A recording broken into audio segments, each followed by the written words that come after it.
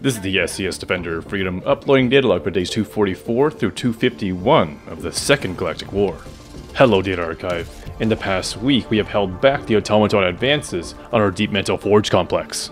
The Democracy Space Station's construction continues uninterrupted, and as we begin a new Terminid quarantining effort, we have seen the closest defense in the history of this war.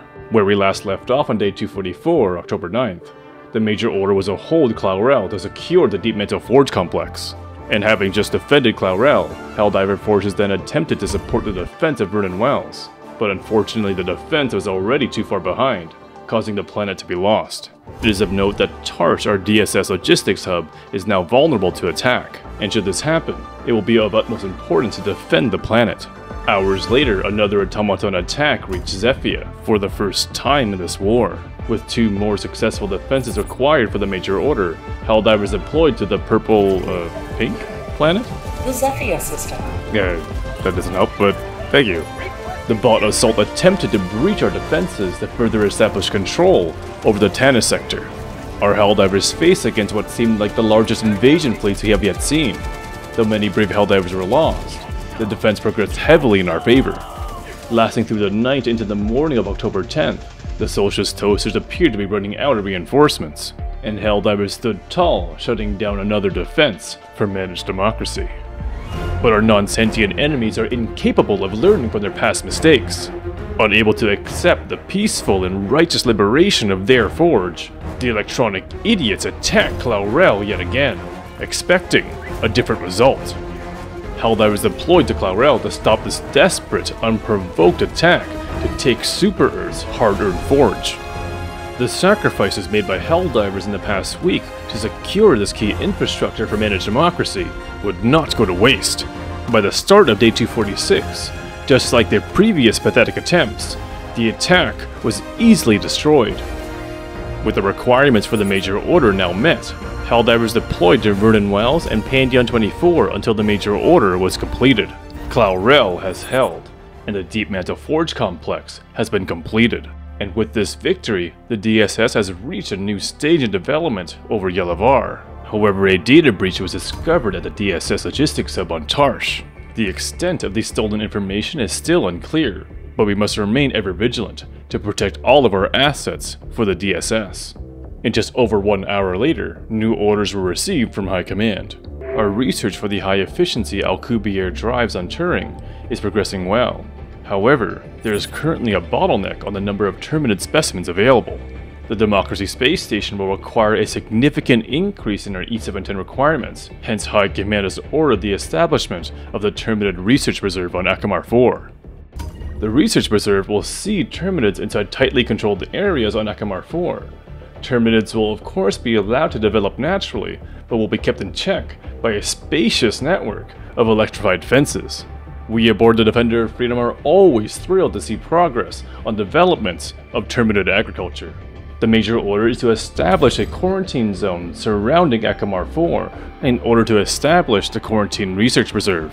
Thus the major order is to maintain control over Turing, Crimsica, Gocrux, Pandion 24, and Darius 2. Shortly following the receipt of new orders, new bug outbreaks occurred on Acrid 3 and Trandor. However, focus on the targets for the major order, Helldivers primarily deployed to Pandion 24. While securing the planets around Akamar 4 is our top priority, losing the defense on Acrid 3 would give the opportunity for the Terminids to attack our lab on Turing. Helldivers attempted to rally to have more super destroyers deployed for the cause, and by the end of the day, a shift of 10% of all Helldiver forces began supporting the defense. But even at this point, the defense was 13% behind, and it seemed very unlikely that this defense could be saved. But going into day 247, an unprecedented shift to a planet not explicitly listed in the major order was beginning to make the defense seem possible. And with just 14 minutes remaining on the defense, Helldivers retook the lead with less than 1% remaining for both sides. And in the closest defense that we have ever recorded aboard the Defender of Freedom, Helldivers accomplished the miracle of Acrid 3, completely shutting down the opportunity for a threat to our xenoentomology lab. Unfortunately, this did come at the cost of losing Trandor, our only foothold into the Sten sector. but this would kickstart the liberation efforts for the Major Order. Returning from Acrid 3, it was time to finish the job on Pandion 24. Helldivers deployed tactics unlike anything the stupid bugs have seen before. Despite being interrupted by a Terminid outbreak on Garharan, Helldivers made quick work of finishing the liberation of Pandion 24. This began the vote for the next planet, Darius 2, or Crux. Preferring the toxic acid rain over the tall trees blocking eagle strikes, Helldiver liberation efforts were focused on Darius 2 throughout Day 248, until the defense of the seemingly too spooky to defend Garharan was lost. And just minutes afterwards, yet another Terminid outbreak occurred on Achenar Secundus. The Achernar system. Excuse me, what? The Achernar system. Hair... Well, you don't even have it spelled correctly on the map. Whoa, hey, slow down. Hey, stop playing the log. Ugh, sweet liberty, no, not like that. The Achernar system. Alright, Achernar Secundus was attacked. Helldivers completed the liberation of Darius 2 in the early morning of Day 249.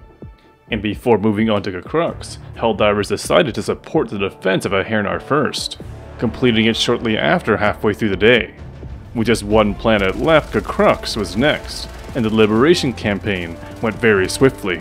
Though a new Terminid outbreak occurred on Gautry in the morning of Day 250, the majority of Helldiver super destroyers remained on Crux to finish the job, while another fraction split off to hold the line. But shortly after the liberation of Crux, another Terminid outbreak occurred on Pandion 24. Helldivers initially split half and half between the two defenses. However, once the defense of Gautria seemed well in hand, Helldivers shifted back to Pandion 24 to ensure the security of our quarantine zone. And by the morning of Day 251, Pandion 24 was secured. Now with no further Terminids in the quarantine zone for now, Helldivers split between Fact Bay and Trandor to further establish control over the Jinshi sector. But this was unfortunately short-lived, as out of the gloom, two new Terminid outbreaks occurred on Astanu and Crimsica. By the end of Day 251, the defense of Crimsica is not trending well. Losing this defense will significantly put the Major Order at risk.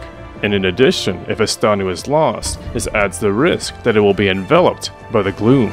This concludes this data log for days 244 through 251 Data Archive. We will continue to deploy to hold the quarantine zone for the Terminid Research Preserve. The Defender of Freedom is deploying Helldivers to Crimsica.